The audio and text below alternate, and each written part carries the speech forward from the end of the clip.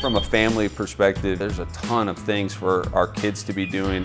Our parks are fantastic. We spend a lot of time outside in the parks. Little league fields are great. The soccer fields are great. We like to golf. You know, for a golfer to be in a community that has 4 golf courses, you don't see that very often. As a golfer, I love that.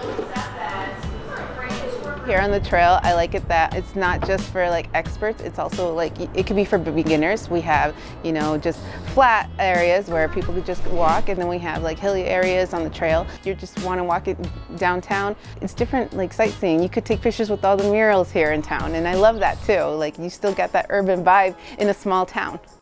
To me, art is a universal language. We know it's in culture is what makes us everybody unique. And at the same time, it's the way I see it is it brings us together. It's really a community effort, and seeing this happening and the people that's behind it and the support, and we're very fortunate. So embracing that culture in a way that everybody feels included, to me that is one of the greatest assets we have in Marshalltown.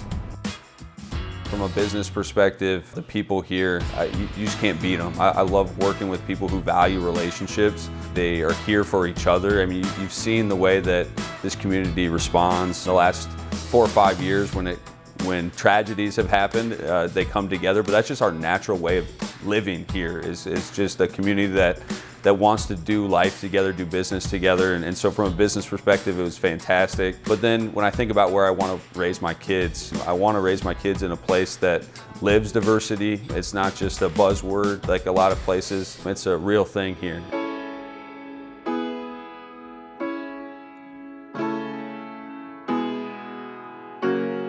It was a really important decision when we decided to move to town.